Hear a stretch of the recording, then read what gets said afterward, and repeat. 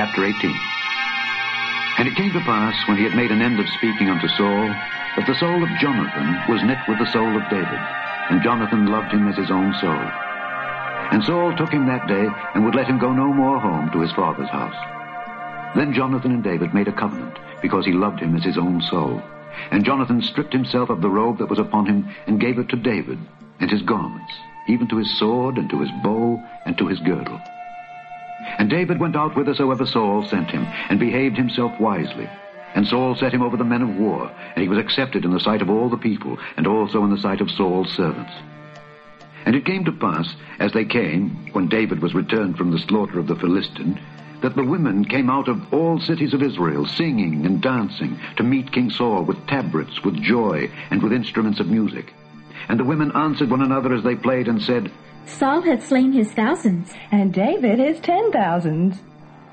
And Saul was very wroth, and the saying displeased him. And he said, They have ascribed unto David 10,000s, and to me they have ascribed but thousands. And what can he have more but the kingdom? And Saul eyed David from that day and forward. And it came to pass on the morrow that the evil spirit from God came upon Saul, and he prophesied in the midst of the house. And David played with his hand as at other times. And there was a javelin in Saul's hand. And Saul cast the javelin, for he said, I will smite David even to the wall with it. And David avoided out of his presence twice. And Saul was afraid of David, because the Lord was with him, and was departed from Saul. Therefore Saul removed him from him, and made him his captain over 1,000. And he went out and came in before the people. And David behaved himself wisely in all his ways, and the Lord was with him. Wherefore, when Saul saw that he behaved himself very wisely, he was afraid of him. But all Israel and Judah loved David, because he went out and came in before them. And Saul said to David, Behold my elder daughter Merab. Her will I give thee to wife. Only be thou valiant for me, and fight the Lord's battles.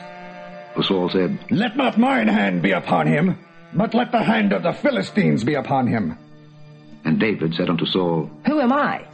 And what is my life, or my father's family in Israel, that I should be son-in-law to the king? But it came to pass at the time when Merab, Saul's daughter, should have been given to David, that she was given unto Adriel the Meholathite to wife. And Michal, Saul's daughter, loved David. And they told Saul, and the thing pleased him. And Saul said, I will give him her, that she may be a snare to him, and that the hand of the Philistines may be against him. Wherefore Saul said to David, Thou shalt this day be my son-in-law in the one of the twain. And Saul commanded his servants, saying, Commune with David secretly, and say, Behold, the king hath delight in thee, and all his servants love thee. Now therefore be the king's son-in-law. And Saul's servants spake those words in the ears of David, and David said, Seemeth it to you a light thing to be a king's son-in-law, seeing that I am a poor man and lightly esteemed? And the servants of Saul told him, saying, On this manner spake David. And Saul said, Thus shall ye say to David, The king desireth not any dowry, but 100 foreskins of the Philistines to be avenged of the king's enemies. But Saul thought to make David fall by the hand of the Philistines. And when his servants told David these words, it pleased David well to be the king's son-in-law. And the days were not expired. Wherefore David arose and went, he and his men, and slew of the Philistines 200 men. And David brought their foreskins, and they gave them in full tale to the king, that he might be the king's son-in-law. And Saul gave him Michal his daughter to wife. And Saul saw and knew that the Lord was with David, and that Michal, Saul's daughter, loved him. And Saul was yet the more afraid of David. And Saul became David's enemy continually.